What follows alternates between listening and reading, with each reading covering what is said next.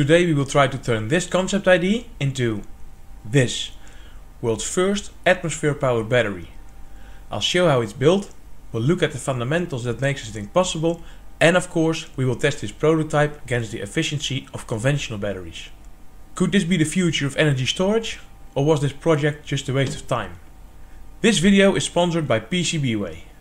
By improving the efficiency of energy storage, we can reduce dependency on fossil fuels and accelerate the implementation of green energy. That's why the search for new, innovative and efficient ways to store energy has accelerated worldwide.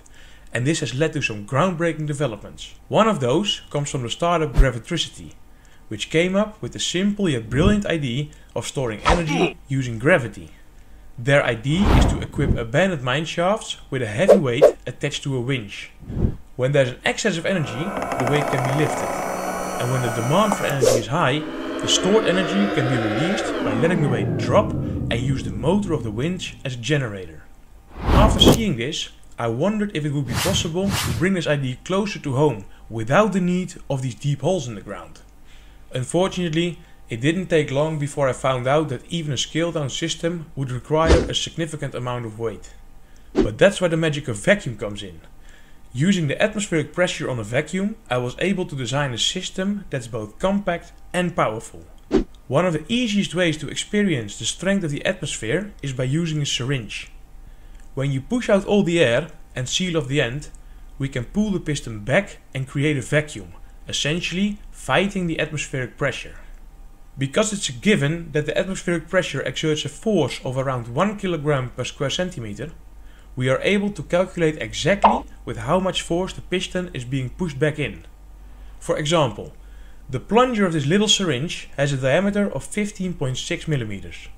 So, if we do the math, this piston has a surface area of 1.91 square centimeters. That means that with a vacuum inside, this piston should be theoretically pushed back in with a force of around 1910 grams. To test how well this theory matches reality, I've set up a small test rig. The length of the arm from the pivot point to the center of the syringe is exactly the same distance as from the pivot point to where the other arm presses on the scale. So now, if I pull back the piston, the scale should show something close to the calculated value of 1910 grams. And even though I thought it probably wasn't the most precise way to measure this, we can see it's almost spot on. I based the vacuum tubes of this prototype on the dimensions of this large syringe. Mainly because its seal has already proven itself to be effective, but also because the all-around sealing is perfect in combination with the non-airtight 3D printed parts we'll be using. The syringe has an internal diameter of 36 mm, so ideally I need a tube of that same size. And luckily I didn't have to search long, because it turns out that a common diameter for plexiglass tubes is 40 mm with a wall thickness of 2, so exactly what I needed. The tube was delivered in two lengths of 1 meter, which I cut into 8 equal pieces. Because you know, the more cylinders, the more piston area we'll have, the more force we can convert into energy. Of course I wanted to know if the seals from the syringe would also work with the plexiglass tube. And even though all dimensions of the 3D printed piston are exactly the same as the original syringe, the seal would pop off. Most likely because it's not really designed for being used to create a vacuum, I guess. The solution, however, was quite simple, luckily. Because I designed the piston as two parts, I could add these 3D printed rings in between, which bites into the seal when the two parts are screwed together, and so keeping it in place. For charging the battery, we need motors that are able to pull back all 8 pistons at the same time. For that, I picked two of these 12-volt DC motors with a 600-to-1 gear reduction. These should be more than strong enough to pull back all 8 plungers simultaneously. And the great thing is, due to the high gear reduction, we can also use them as the generators to generate electricity while discharging the battery. So that's 2 birds with 1 stone. Now, if we want to optimize this design so every bit of available force from the vacuum pistons will be converted into electricity, we need to know how much torque is needed to drive these motors in reverse as generators. To find out, I've made a little test setup. On the output shaft of the motor, I've mounted the arm with a length of 150 mm. At the end of this arm hangs a bottle that I can slowly fill with water through a tube. As soon as the motor starts to turn, I stop filling and we can weigh the bottle to see exactly how much force is needed to get the motor to turn. And in this case, that's 754 grams. But if we want to be able to calculate exactly how much force we need, we also need to know the diameter of the pulley that will be on the motor shaft. To find out, we need to look at how we will transfer the force from the 8 pistons to the motors. Each piston is attached to a piece of timing belt. The timing belt goes up, runs over these pulleys and ends up in the center where the belts of all 8 pistons will be connected. But because the 8 pistons combined will deliver over 80 kilograms of force, that connector has to be quite strong. At least stronger than this 3D printed version. Ideally, I need this thing made from steel or aluminum. Luckily, there's PCB way. Because did you know that in addition to producing PCBs, they can also help you with any injection molded, 3D printed, sheet metal or CNC machine parts you need for your project? And the great thing is, after uploading your file, you immediately have an indication of what it will cost. After ordering, production begins and your parts will be delivered in no time. And the quality they deliver is outstanding. Just look at the surface finish of this part. But, more importantly, I'm sure this one is more than strong enough to handle the 80 kilograms of force. In the base, the motors will be connected to the same shaft. And if we somehow wrap the timing belt around the pulley on the shaft, we could use the force of the plungers to drive the generators, or drive the motors to charge the battery. To minimize the chance of the belt slipping, I've added an extra pulley, causing the belt to make a 180-degree turn. This way, as many teeth of the belt are connected to the teeth on the pulley as possible. Because I thought it would be best to keep the belt tensioned as well, I added a gear to the main pulley and replaced the pulley we just added with a 3D printed one that also has a gear attached to it. This makes both pulleys rotate at the same speed. To complete this tensioning system, I added an arm with an idler wheel that presses the belt onto the pulley below using a spring. This will hopefully ensure the same amount of tension on the belt regardless of the direction of rotation of the motors. Now we know what pulley will be on the motor shaft, we can calculate exactly how much force is needed to ensure that the 2 generators will start rotating. From our earlier test, we know that a minimum of 754 grams of force is needed at 150 mm from the center of the shaft to drive one motor. We now know that our pulley has a diameter of 12 mm and thus the force will be applied at 6 mm from the center of the shaft. This means that according to the law of mechanical advantage, we can divide the two distances and multiply that by the weight needed to rotate the shaft at 150 mm, which means we need a minimum of around 19 kilograms per motor.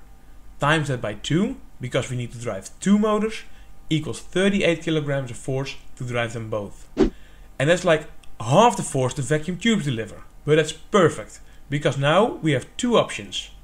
1, because we're only using half of the force of the vacuum pistons, we could double the amount of generators, which would double the power output. Or we create a belt and pulley system to lower the output force of the pistons, so it closely matches the force needed to drive the generators, which more importantly will at least double or can maybe even triple the stroke of the timing belt.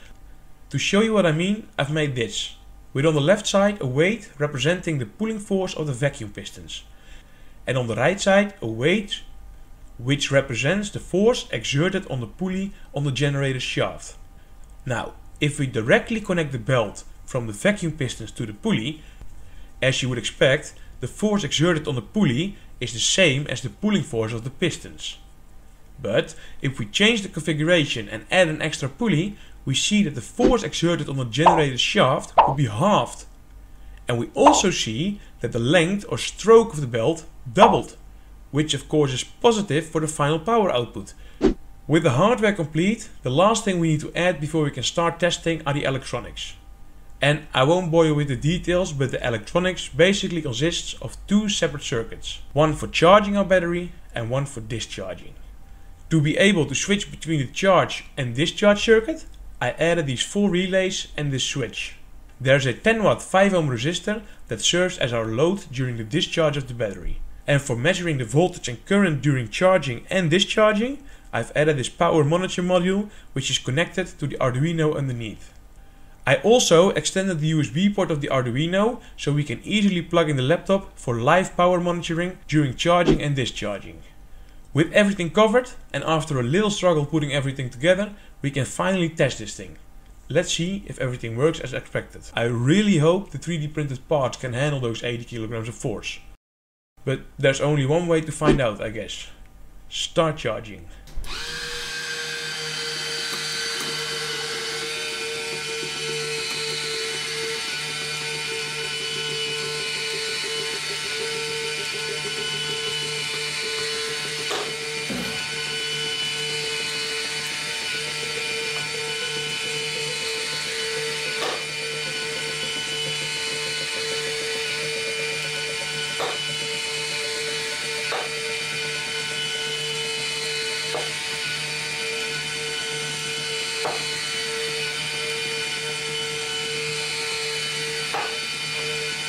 To measure the efficiency of our vacuum battery, we'll need to compare the power needed to charge the battery to the total amount of power it will have generated after a full discharge. But before we do that, let's look at the efficiency of some other ways to store energy, like pumped hydro. Another popular way to store energy on a large scale, which has an efficiency between 70 and 85%. Next, gravity energy storage, what this whole project is actually based on, which has an average efficiency of 80 to 90%. And finally, conventional lithium-ion batteries, which on average have an efficiency between 90 and 95%. And now, where do you think the vacuum-driven battery comes in this list? Before, after, or somewhere in between? Ready? To fully charge, our vacuum battery consumes 860 watts, and the power output after a complete discharge is 628 watts. That means its efficiency is around 73%, which puts it between pumped hydro and gravity energy storage. So, was this project worth all the time and effort? If you ask me, I'd say yes. Given the result, I think there may be some potential in this approach. But what's more important, what do you think? Do you think it's worth building and testing a larger version? Maybe you have ideas to improve this approach, or perhaps you think this has no chance at all. Let me know what you think in the comments below.